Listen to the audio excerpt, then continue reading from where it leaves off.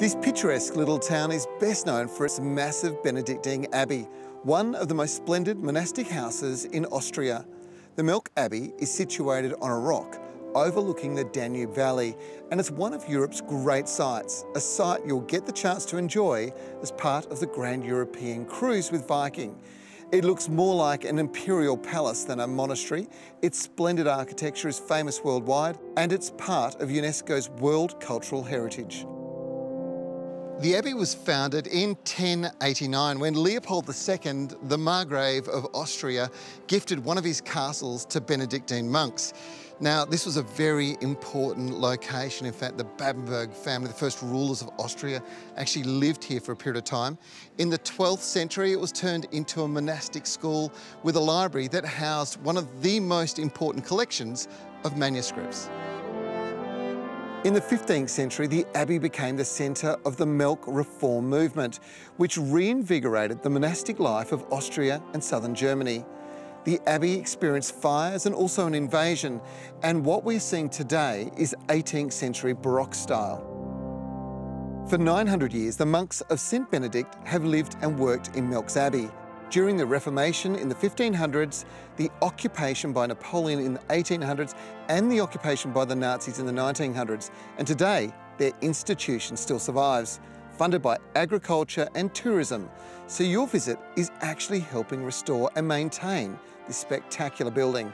And I reckon that's another good reason to visit. There are so many features here, but the library, with beautiful ceiling paintings and more than 16,000 volumes and rare manuscripts, is well worth visiting. It's graced with a ceiling fresco by Paul Troger. The library is considered the second most important room in the whole abbey by the Benedictine monks. Now, of course, the first one was the church, but what a library. Take a look at this. I've seen some impressive libraries in my time, but nothing quite as spectacular as this. There are over 100,000 books here in 12 rooms, and there's one that dates right back to the 10th century. The Abbey Museum, which used to be the Imperial Rooms, offers a unique exhibition of art and multimedia illustrating the monastery's 900-year-old history. There are some really beautiful relics here on display. A spiral staircase leads you to another set of 10 library rooms, not open to the public. And the Baroque church with its 200-foot tall dome and symmetrical towers.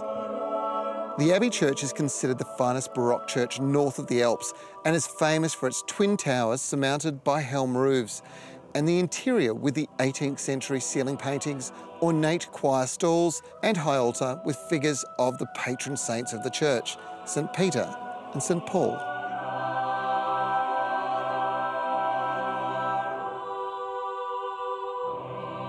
With these beautiful gardens designed to highlight the gorgeous Baroque pavilion, you really want to make sure that you stop in and check this place out as part of your tour of the Abbey.